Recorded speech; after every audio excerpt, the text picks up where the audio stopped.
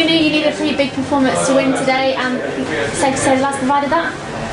Yeah, we sort of just talked about it before the game. Well, Jim and the management, coaching staff mentioned that we can only control what we can control, and that was performance tonight. And to say we defended quite well, and I guess that's what won us the game. With Cardiff beating Leicester, it means you're guaranteed a place in semi-finals now. What do you think that means, especially for the younger players that haven't had as much experience as, say, the Premiership?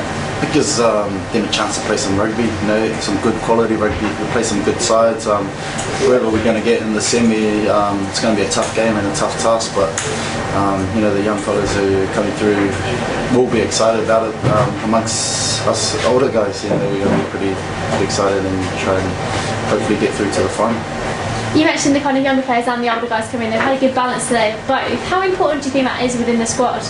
It's very important, like, you know, with the England internationals and they're going away, it's a chance for those young guys to step up, play some quality matches, and just show all the coaches and fans how they play, and you know, gives them a chance to put their foot in the door, hopefully get a game in the other leagues.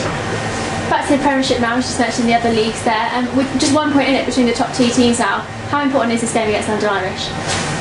Very, very important. It's going to be, you know, very tough. You know, they've been sort of in form of late, but you know, we're back at home, and it's always a good place for us to play.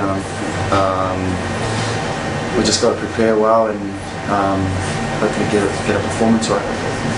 Yeah, as you just mentioned, their home games have given you a bit of advantage. We've had 11 home sellouts now. What advantage does that give to you? It's massive. They play like a 16th man, you know, for us.